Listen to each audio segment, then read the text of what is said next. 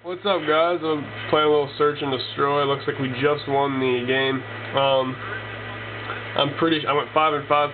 I'm pretty sure I have just enough points now to go out and prestige. So we will see.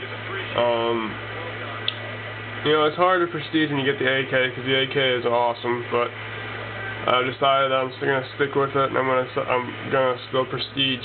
So we will. Did I get it? Did I get it? Let's back out. I do have it. I do have it. Prestige mode.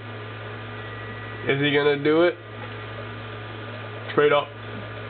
Do it all again. Trade all of your accomplishments for a bit of prestige. In addition to your new prestige rank icon, you'll gain access to some new titles, emblems, and challenges.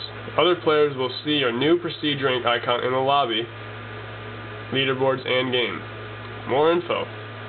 Prestige has a price. Everything you've unlocked, including weapons, experience, and challenges, will be reset. You'll have to rank up again to acquire them. Only your leaderboard rankings, titles, emblems, clan tag, and playlists will be unaffected. Continue. Last chance. There's no going back.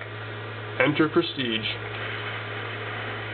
Just prestige. I'm officially now a first prestige, everybody. So, Triple Threat 55, officially a first prestige. I lost my creative class, but that's okay. I prestiged. I'm happy now.